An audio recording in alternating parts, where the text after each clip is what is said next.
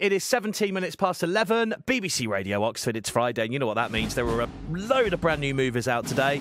So this is where we task our movie critic, Van Connor, to go out, see as many as he possibly can, and then he reports back to us with two that you could choose to go and see this weekend. Now, one, I believe, is streaming this weekend, and one is in the cinema. Welcome back to the show, Van Connor. How are you? Oh, pleasure, Mr. Ball. All good here. How you doing this morning? Yes, lovely. Ready for the weekend, this end. Now, talking of movies, I just mentioned then, one of them is available on streaming right now, isn't it? Yeah, Vacation Friends 2, that is on Disney+. And our other film, what we're going to talk about first, Cobweb, is in cinemas from today. Okay, Cobweb. So, I'm guessing this is a horror with a title like that. It indeed is. Yeah, Cobweb doesn't exactly lend itself to a rom-com, that title, does it? No. So Cobweb, I think, a feature debut, I think, for Samuel Bodin. Stars Anthony Starr, Lizzie Kaplan, and Cleopatra Coleman. And it's the story of a young boy who's played, 8-year-old boy, played by Woody Norman, who's apparently turning up in Last Voyage of the Demeter this next month, the Dracula on a boat movie. Really looking forward to that. But he's a young boy who hears a voice from the other side of his bedroom wall one night, pleading with him for help. And like scratching and knocking on the wall, and he starts to lash out. He starts to do drawings of his terror, and his school teacher starts to bring them home, and it starts to open up the mystery of just what's going on in his home and what are his parents really up to. I've got a clip for you. Have a listen. This is after the drawing. What kind of picture, Carol? A child asking for help. What? I knew that you would jump to conclusions. You're telling me this now? And that's just not possible. It's what I tell you about. Just stop. Peter, why would you draw a picture like that? Peter! Did I really hurt her? No, you did not! No!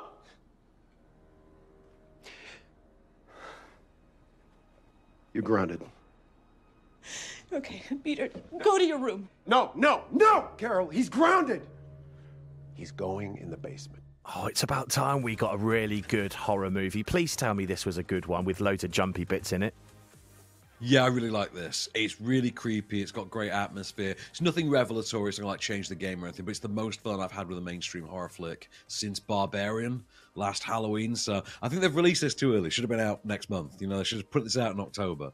But this is a really great one. I really enjoyed this. The only thing I'd say against it, only black mark I can possibly put against it, is Lizzie Kaplan and Anthony Starr as the kids' parents. The typecasting of the pair of them, respectively, kind of gets in the way of a bit of the suspense of the movie. Like, it kind of tips its hand in certain directions, like just the fact that it's those two actors and things they're accused of, etc. It's maddening, but it's otherwise a really fun, really enjoyable horror flick. Who's the young kid in it? Is he a rising star, do you think, or has he been in many other things? Well, but he's done, I think, TV spots. As I say, Woody Norman is his name, and he's in The Last Voyage of the Demeter, which is the new Dracula on a boat movie. It's the ship that brings Dracula to England, and he apparently gets loose on the boat and goes after the crew. He's apparently on that boat in the movie. I remember seeing him in the trailer, actually. So I've got that to look forward to, but I think he's mostly had TV guest spots before now. Wow, interesting one to go and see if you fancy it. Cobweb, which is out in cinemas from today. And if you just want to sit on the sofa over the weekend, don't want to leave the house because the weather isn't great, you can stream this from your very own living room. Vacation Friends 2. Of course, we had Vacation Friends 1, about 18 months ago, 2 years ago? It's 2021 it's dated as. But yeah, I think it's about 2 years ago, I think. So, first of all, do you need to have seen the first Vacation Friends to understand and get into Vacation Friends 2? Not really. It's a pretty basic premise. It's kind of like Daddy's Home. It's like, okay, we get it. There's like different stepdad. Okay, cool. There's the dad and the stepdad, and they're different people. We get it. Same kind of thing here. This is where you've got two couples who've met on vacation in the first movie. Lil Rel Howery and Yvonne Orji are the central couple, the POV couple. They're relatively straight-laced, and they cross paths with John Cena and Meredith Hagner as Ron and Kayla, and they are the sort of wild child couple, but, middle-aged.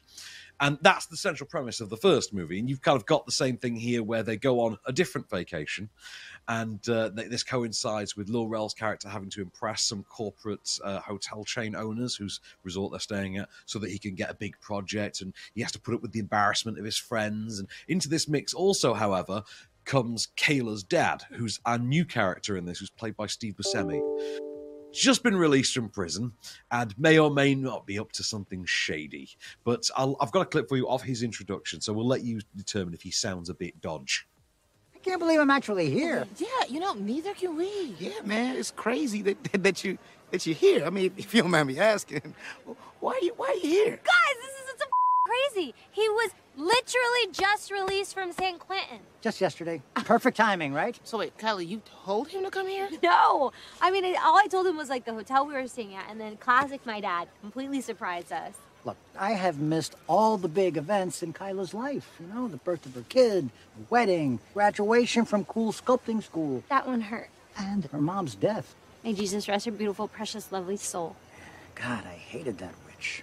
So after all that, I had no choice. I had to come crash her honeymoon. Right? Oh, we are so glad you did. I mean, if I'm honest with you, when I see the title Vacation Friends 2, to me it just kind of screams a little bit of a boring rom-com type movie. That's kind of what comes to mind, but you're saying it's not quite like that. It's not quite like that. And the movie you're thinking of is Couples Retreat. Oh, was exactly the movie you described. That's the exact movie you described. It was Couples Retreat. Yeah, with Vince Vaughn and John Favreau. Oh, God, that sucked. Yes. Anyway, no, this is about as good as the first movie, to be fair. And it's a bit more of a sort of wacky hijinks movie. There's action set pieces and things like that. There's a lot of... to be honest, it's nice seeing studio comedy, even if it is on streaming. Because it's like people were quite taken with the Jennifer Lawrence one recently, No Hard Feelings. And that was a kind of a rallying moment for, oh, look, a studio comedy is actually doing business on the screen. But it was just nice to see one attempted, because it doesn't happen very often anymore. And this has that kind of feeling, even if it is a bit more Adam Sandler-fied. Having said that, the cast are all quite fun. I particularly like John Cena and Meredith Hagner. They're a barrel of firecrackers together.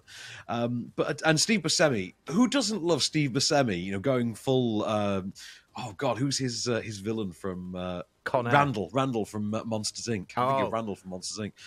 Some of that Monsters Inc. sleaze. Give us some of that Randall Boggs sleaze in there. And he's good fun. I really like him in it. It's not a brilliant movie. You're not going to change the game or anything. It's a 3-star at best kind of a thing. But it's exactly on par with the first movie. And if you happen to be a big fan of the first movie, look no further. They've gone from Weekend at Bernie's to Weekend at Bernie's 2. There's only about a 3 or 4% drop in quality. You're good. Sounds like a perfect rainy Saturday afternoon on the sofa. Stream it from Disney Plus. Let it wash over you, right? Exactly. Okay. Exactly. It's got John Cena drinking a lot and partying. When's that not fun?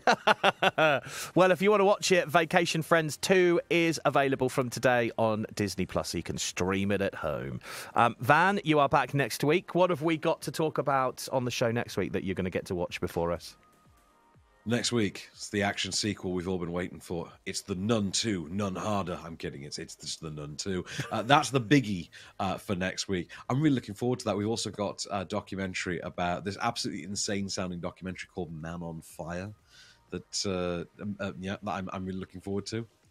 But that's about this deviant financial criminal with literal ties to the movie The Wolf of Wall Street. This sounds great. This one's going to get nuts. Yeah, this does sound absolutely brilliant. I'm looking forward to that one next week. All right, well, we shall discuss those on Friday, same time next week. In the meantime, have a lovely weekend, Van, and thank you for coming on.